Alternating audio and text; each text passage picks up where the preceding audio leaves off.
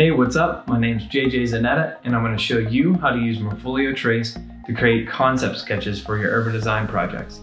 First, a quick blurb about my practice. I am an architectural illustrator, and as an illustrator, it's my job to help my clients visualize their ideas and communicate their designs. I used to draw with pen and paper and watercolor with real brushes and real paints, but now I use different hardwares and softwares out there to accomplish a similar look. The technology gives me more flexibility and efficiency to help meet my clients' needs without interfering with my creative process. Apps like Morpholio Trace can really help diminish that barrier between technology and your analog skills, so that it actually makes it easier than ever and more accessible to practice those skills. You can practice anywhere. You're not tied to a drawing table. I mean, these iPads are good to go. You can take them wherever you want. In this video, I'm going to show you how I go from rough site plan to basic massing model to using Morpholio Trace to create a concept sketch. So here's our site plan. I'm going to bring that into SketchUp and scale that down to its true scale, 1:1. And I'm going to trace the outlines of the buildings and start to extrude them, push-pull them up 16 feet for the first floor and 10 and 10 above. And I just do that for the entire site. All right, before you start drawing, it's important to ask what the purpose of the drawing is. Is it a quick sketch, or does your task require a more detailed drawing? In whatever the case, you just want to make sure that you allocate the correct amount of time that the drawing demands. Once we have our SketchUp imported into Trace, we're going to start our preliminary drawing. And the prelim is very important. It's the drawing where you are figuring everything out. And in some cases, it's more important than the final drawing. And I'm going to use a red pencil here. The red just will contrast well with the black pen line that we're going to use in the final drawing. So when we go to layer everything, that there's no confusion of what is prelim and what is our final line drawing. And you could see that I'm starting with the street trees. And the street trees are just a constant, and they cover up some buildings. So there's no sense in me figuring out and articulating the buildings when they're gonna be just covered up by a street tree or any other kind of tree. Now, as we start to articulate the architecture, we need to think of character and scale. And in this case, this is an innovation district. So when I think innovation, I think of robots and drones and those kinds of things, but they're a little tiny to draw in our aerial here. So we need to think of some other things, and some things that come to mind are renewable energy, so solar panels and maybe some rooftop gardens, green roofs types of things, stormwater management. So we want to make sure that we include those things.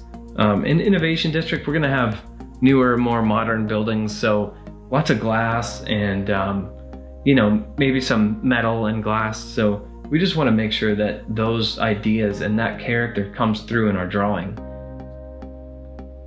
And you want to kind of talk to yourself as you're drawing this thing. So right now I'm thinking that this is an entrance, and it'll be like a little glass corner box with a metal awning kind of wrapping around, and it'll be a little bit lower in scale from the other main body of the building. And that can come up, and we're gonna draw that across. Maybe we have some large glassy window bays with some more awnings to, you know, make a better, shadier pedestrian experience across there. And we're just gonna talk our way through this drawing, and really just, you know, I'm adding some lines to denote the floor heights of the building so that you get a sense of scale when you're looking at the drawing. And you're just gonna continue your way through this drawing. Let's do our little rooftop greenhouse kind of thing here. That will say innovation and sustainability, and those types of things that we just want to really key in on and make sure that they're sprinkled in throughout the drawing.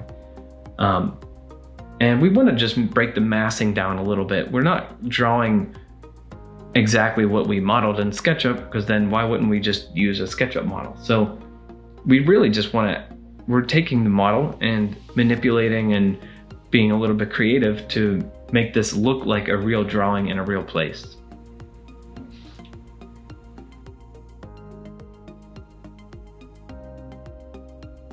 Moving on to the final drawing, we just want to make sure that we're choosing the correct pen or pencil and the appropriate line weight for the drawing.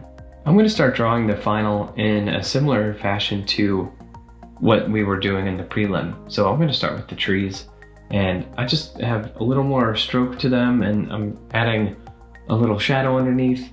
As you can see, I'm changing the line weight and giving the pavement a little more character just to note the importance of that crosswalk. And I'm going to use my preliminary drawing as just a guide underneath. And I'm going to follow similar volumes, but I'm going to add a little more detail in there. And I'm using the perspective guide to draw my straight lines, and anything that's out of the perspective grid, I will use a ruler for. But all the straight lines are kind of used for anything that's static construction.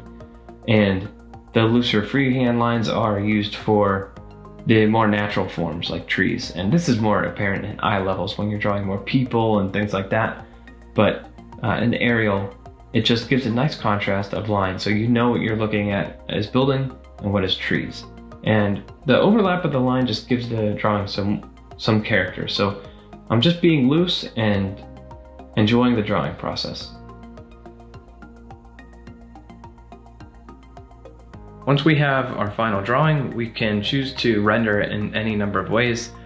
In this case, we're going to take a grayscale marker and apply a little bit of tone and value to the trees, to the grass, and maybe a little bit to the shade sides of the buildings to give it a little turn. And that's going to be it for our drawing. I made a new layer at the top of the stack, and the blending mode is set to multiply. And what I'm doing here is I'm just going back in with the same pen and adding some darks back into the window. And I want to maintain the window rhythm, the mullions that I had drawn in, and I'm kind of adding these darks in around those. But I'm just showing a little bit of depth and shadow, and it just adds a little contrast, and I really think that it punches the drawing quite a bit. And I'm going to use the marker tool and just choose a medium gray, and I'm just going to brush in lightly over the trees just to add a nice even value. And I will add some into the shade sides of the buildings and the grass and some of the glass. Just that helps set the different forms apart from one another. So that's a wrap. Thank you for watching. I hope you learned something. You can find me at zanettaillustration.com or reach out through any other social media platform. I'm happy to share information that I've learned in my illustration career with any of those who are interested. So please reach out. Good luck and keep drawing.